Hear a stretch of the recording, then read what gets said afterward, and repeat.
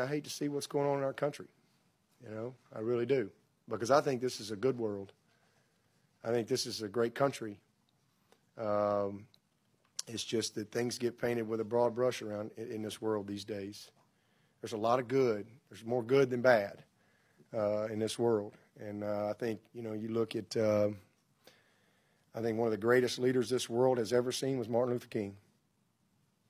I don't know that there's ever been a better man or better leader. And, you know, to me, he changed the world. He changed the world through love in the face of hate. He changed the world through peace in the face of violence. He changed the world through education in the face of ignorance. And he changed the world through Jesus.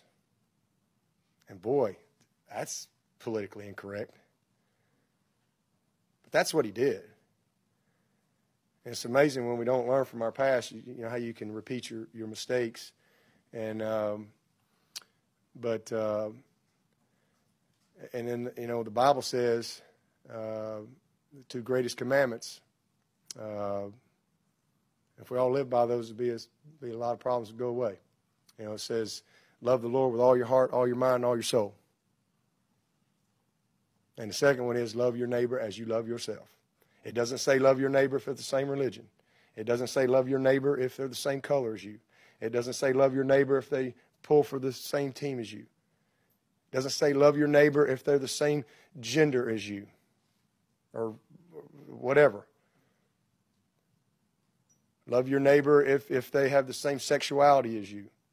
It just says love your neighbor as you love yourself.